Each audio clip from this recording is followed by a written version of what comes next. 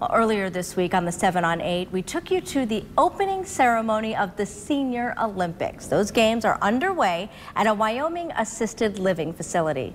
Emily Linnert checked in with the competitors as they took on curling today. So you want to hit those hard enough to knock them out. The rules are simple enough. Curling. You slide the stone, or in this case, the food coloring dyed ice block across the plastic, and you try to hit the bullseye, right? Did they have to teach you the rules of curling, or did you have an idea?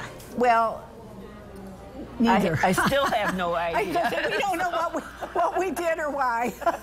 Earlier this week, Sally Jo Orr told us she was going to try as many Olympic events as she could during the games. Oh, Marion, we won the gold, Marion. We won the gold. Let her rip.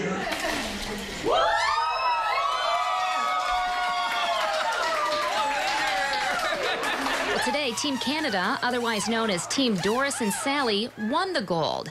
As far as their next feat, Sally thinks she'll take Thursday off. It will be her 80th birthday. Sweet young thing. Yes, I know. I'm one of the younger ones.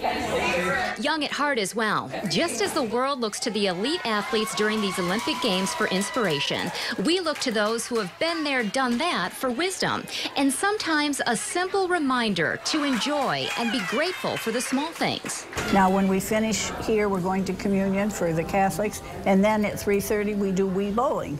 So, Oh, yes. you know. Wii bowling? Yeah, and Yeah, we're that's partners. The games continue tomorrow with cane hockey, but for now, We get the gold, Doris. Team Doris and Sally are #1. Nice being a champion. Nice to be a winner, isn't it? In Wyoming, Emily Linnert, 24 Hour News 8.